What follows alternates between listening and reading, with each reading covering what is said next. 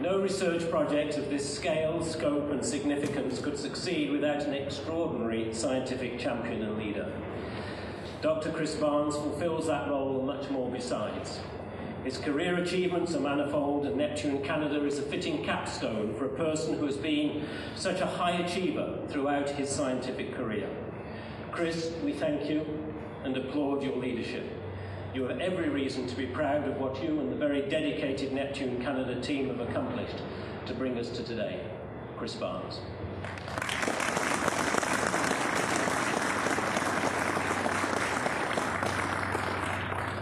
Well, this is truly a great day for the NEPTUNE Canada team and all the groups that have worked with us. I'll remind you that 40 years ago this month was when the first human landed on the moon.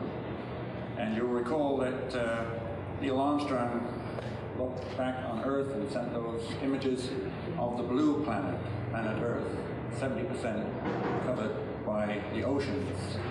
And I thought that brought to the public really the essence of what planet Earth is.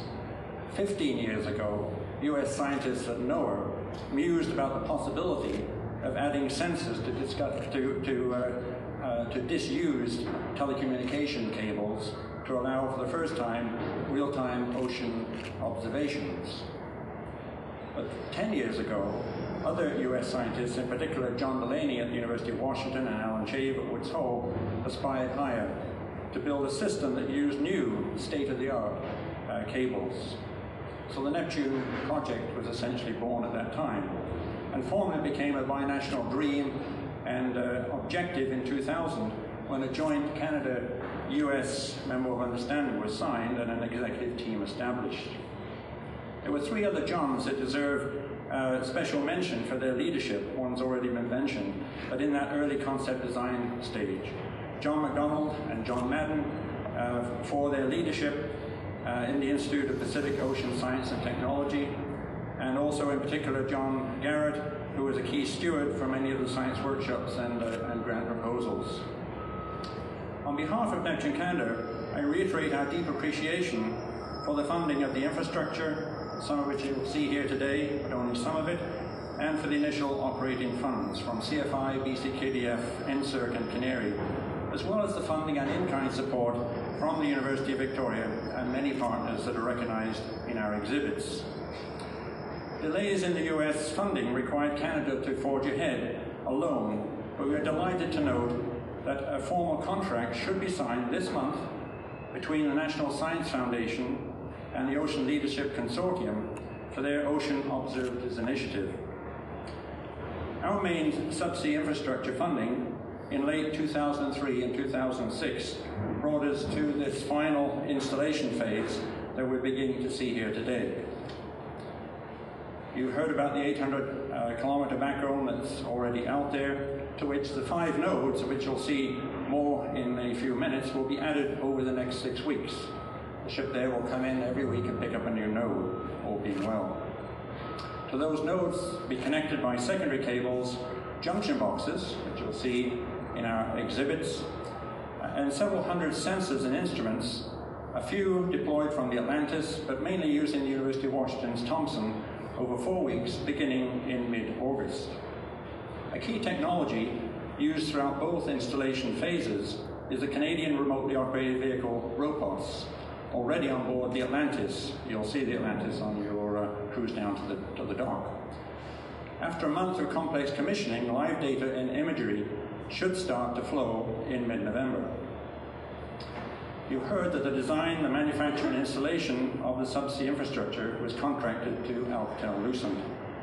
Our engineering team, led by Peter Phibbs, has overseen this huge undertaking and contributed to the innovative designs, as well as to the junction box development by OceanWorks in Vancouver. Testing of over 40 different types of scientific instruments has been carried out by Highland Technologies, overseen by Murray Brest and Brian Bonehole at the URIC's Marine Technology Centre in Sydney. And the data management systems and observatory control systems have been developed through our team in NEPTUNE Canada, led by Benoit Perrin. Today we are able to witness just a fraction of the complex innovations, equipment, and tools for the world's first regional cable observatory. Significant socio-economic benefits to date are partly evidenced by an exhibit that we put up listing over 200 businesses that have been involved with us to date.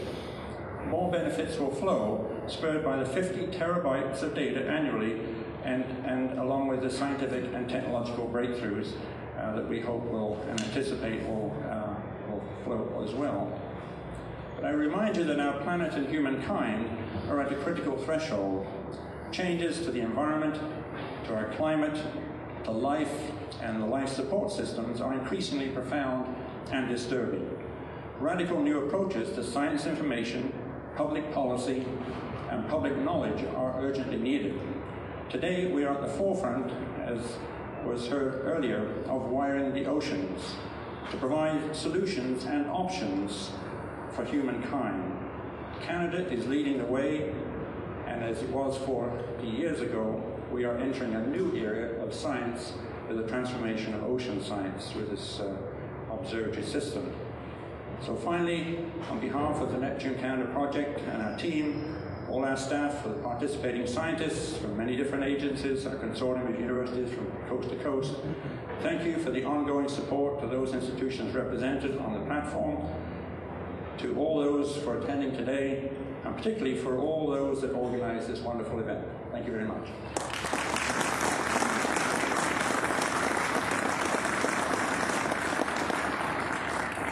Well, thank you, Chris, and again, congratulations to you and the whole Neptune Canada team. As Chris has mentioned, an event like today takes a great deal of organisation, particularly in a setting such as this. And I would particularly like to thank Jim Milne, the General Manager of the Esquimalt Graving Dock, and all his staff, as well as the staff of Victoria Shipyards, who have gone extraordinarily out of their way to make today a success. Finally, special thanks are due to the UVic team, who have worked so tirelessly and enthusiastically to prepare for today. And I especially want to recognise Kerrison John, Nikki MacDonald, Bruce Kilpatrick, Leslie Elliott, and Elizabeth Redpath. Thank you very much to all of you. Now for the grand finale.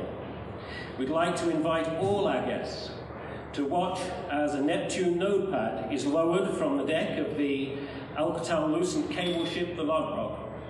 The Lodbrok, together with the research vessel Atlantis, which is just alongside it, will soon leave to install Neptune's equipment on the Pacific Ocean sea floor. So if you would, please join the platform party and our distinguished guests at the dockside to watch this manoeuvre.